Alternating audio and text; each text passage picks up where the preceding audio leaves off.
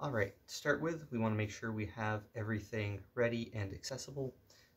We have the mirror. It is already glued into the cell. We have the lower tube assembly. We have 3 knobs, 3 screws, 3 springs. I'm using panhead screws with a nut spun up to the top.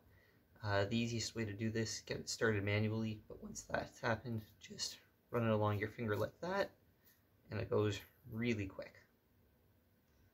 There we go. So when you're handling the mirror, make sure to grab it by the sides and don't let your fingers smush over, otherwise you'll get fingerprints on the edge. If you do, it's not the end of the world. Your telescope will still work, but it is best to avoid it if you can. Disposable gloves can also help prevent fingerprints.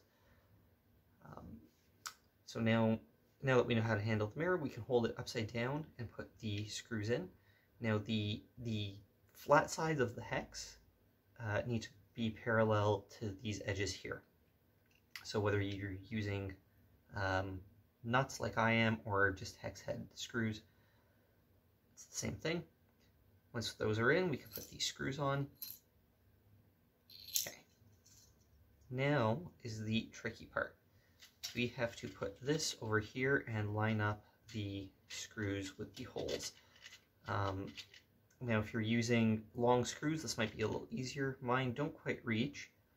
And so what I got to do is put my right hand through here to hold the cell from the inner ring. And then I can use my other hand to line up the screws. There's 2 out of 3. And this one's a little bit awkward.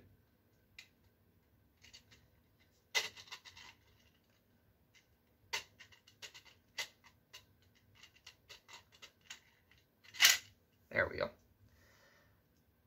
Now once that's on, we can put the knobs on, and again you can just spin them.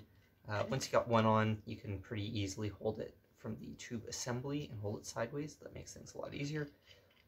So the tricky part's over, and now we just got to put the knobs on.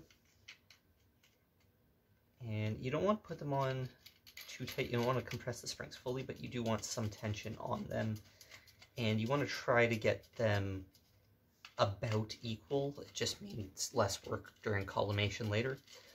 So just eyeball it, they're about equal, and that you have enough tension on there that things aren't moving around on you.